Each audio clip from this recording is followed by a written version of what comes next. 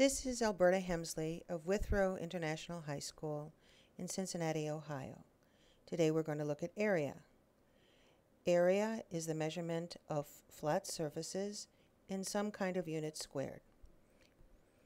Area can actually be squared, or it could be like tiles on a floor that are rectangular, or it could be any geometric shape, like the area of surface of a penny. Today we're going to limit ourselves to flat surfaces that can actually be measured, and we will not be talking about any irregular shapes. In life, you will need to know area in figuring wall area for painting or floor area for carpeting. Probably you will be using units like square feet or square yards. In this class, we will work primarily in units called centimeters squared or square centimeters. We will get there by measuring in centimeters to do decimals. Then we measure this little rectangle to 2 decimals in the next direction. The centimeters times centimeters is always going to be centimeters squared. In this case, our little flat surface multiplies out to be 38 point something with a decimal, and it's going to wind up being 38 with 2 decimals and centimeters squared. It will never matter which side you called length and which side you called width. When you multiply your 2 centimeter sides together, you will get centimeters squared. The answer will be the same either way. That brings us to rounding. When we multiply numbers with decimals, we often wind up with whole bunches of decimals. I'd like you to look at this number that has many decimals. It doesn't really matter how many decimals. But let's look at this number. I would like you to find the 3rd decimal place with the 5. When we are using rulers that measure to 2 decimal places, our answer will also have 2 decimal places. So we will look to that 3rd decimal place to find out what our last decimal will be. In this case, because the 5 is 5 or greater, we use the same rounding rules of math, and the 9 will go up to a 0, the 8 becomes a 9.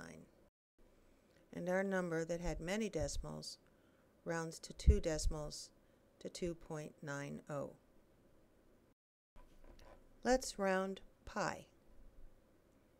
Here pi is taken out to many decimal places, and let's find pi to 2 decimal places. When we do that, we're going to look for the 3rd decimal place. And the 3rd decimal place here is 1, so it rounds to 3.14. If a number like pi had the 3rd decimal being 5 or greater, then the number will be different. It will round differently. The 4 will round up in this case, and our rounded number winds up being 3.15. Let's round this number to 2 decimal places. Because the 3rd decimal is less than 5, it will round to 12.12.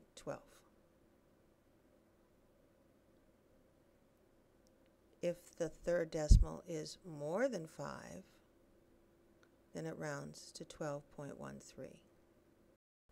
Here is an interesting case.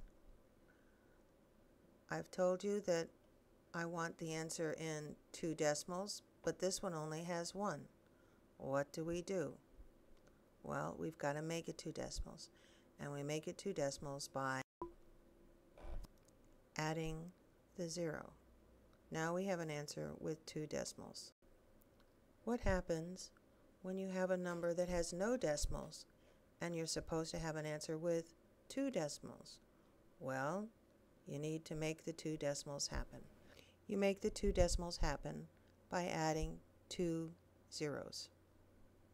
So our answer would be 12.00. Let's find the area of something a little more complicated, the surface of a penny. We measure the penny very carefully and find its diameter. The surface of a penny is a circle, and going back to math, we know that the area of a circle is pi r squared. We just need to find r. We know pi. From math, we know that the radius is half of the diameter. If we measure the diameter of the penny, then we can figure out the radius. Here we're going to measure the diameter as 1.92 centimeters. Half of 1.92 is 0.96. We square 0.96 centimeters, and that's 0.96 centimeters times 0.96 centimeters, and that gives us 0.9216 centimeters squared. Using the pi that we have in our calculator, we multiply that times r squared, and we come out with this long number with a very great number of decimals. We need to round it.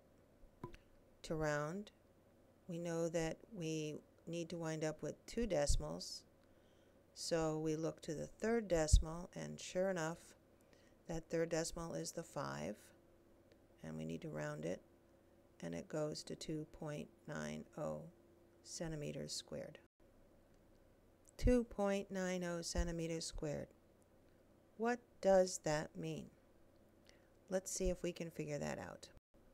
Here we have 3 little 1 centimeter squared cubes.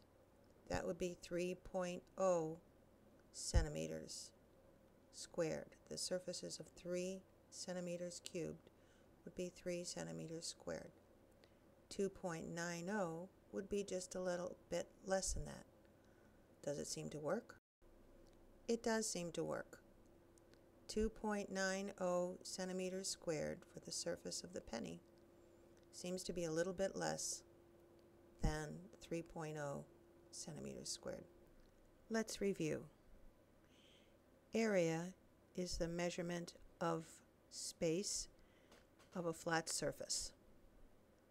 We will measure in centimeters for the most part.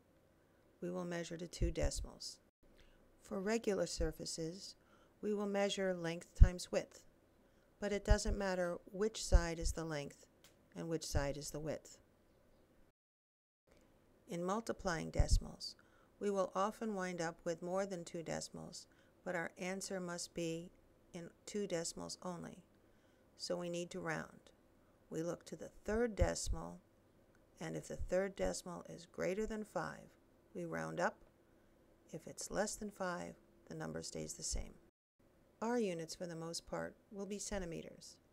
When we multiply centimeters times centimeters, we get units called centimeters squared or squared centimeters.